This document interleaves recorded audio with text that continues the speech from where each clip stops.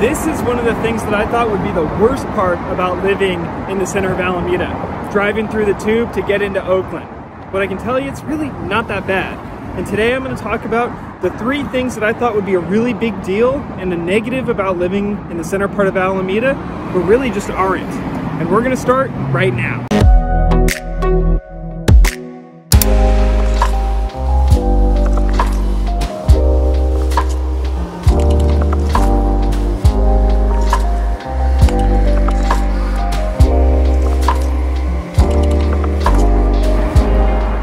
What's going on, guys? Welcome back to another video. Today, like I said in the intro, I'm going to talk about 3 things that I thought would be a really big deal about moving to the center part of the island or the western part and having to get used to as versus where I used to live on the east end. These things are stuff that I frankly thought would be a really hard transition, be a real negative impact on my life, but frankly just haven't been. And I want to share those with you today because if you're thinking about moving to this part of the island, you've probably seen some of my other videos where this tube in particular, I've been harping on and saying it can get backed up, it's really full of traffic and all that stuff. I thought it would be a hard transition to time my routes getting on and off the island through the tube, and what I can tell you is because I don't commute regular hours, and most people aren't commuting either, it's not that backed up, frankly. It's actually pretty convenient to get into downtown Oakland when there's not a ton of traffic. So that's my number one thing that I really thought I was gonna have to get used to, totally change my commute times and getting on and off the island and dealing with a bunch of traffic, but it hasn't been.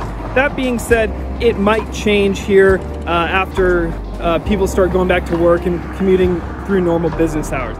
But number one, the tube, not a big deal. All right, so the second thing that I thought was gonna be a really big deal, but isn't, is the lack of a big park. I've done a video on my East End video, which I'll link to, about Lincoln Park, and that place was awesome, man. It was huge, tons of room to play sports, run the dogs. Cruzy Park was not too much farther away. There was a ton of proximity to parks. But, moved here, and we've got Franklin Park here right behind me. This place, I have to tell you, is probably one of the smaller parks that I've ever been to regularly, but is easily one of the most beautiful. You've got this huge redwood grove behind me with these little trails in it. You've got a playground, basketball court, swimming pool, baseball diamond right there. And for me, obviously, it's walking distance. I'm literally 2 blocks away, so I bring my dog here. And if you follow me on Instagram, you'll see on my story that I post a lot of stuff from this park specifically. But it's really, honestly, a small park, but it's awesome. It's actually one of my new favorite places to go hang out, read a book, walk the dog, all that good stuff. So even though it might feel like there's not as many parks as the East End, this place has a lot to offer. Third and final thing that I was worried about moving here was actually the location. I know that, I mean, let's be honest, the Gold Coast is awesome. Once you're in here, it's a beautiful neighborhood, tons of great houses, very quiet streets, but it's also pretty locked in the center of the island. It's hard to walk anywhere.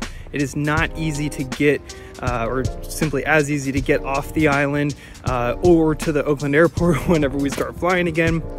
I was really dreading it, frankly, and I gotta say that I'm over it. It's really awesome here being in the middle of the island. Even though it takes a few extra minutes to get off the island, it's not the end of the world. That being said, that commute time is something you do have to factor in if you're gonna move here. Overall though, I have to say once you're here, it's worth the extra couple of minutes. Now, I just told you 3 things that I absolutely thought were gonna be a big deal about living in this part of the island, but aren't. Now I'm gonna do another video here coming shortly on the things that actually are kind of a big deal and something you definitely need to consider if you're gonna move to this part of Alameda. So make sure you like, comment, subscribe, all of that, because you're not gonna wanna miss the content I'm bringing out every single Friday on this channel. So without any further ado, guys, thanks for tuning in. This is Hans Struzina with the Gunderman Group at Keller Williams Luxury International, signing off for now. See you on the next one.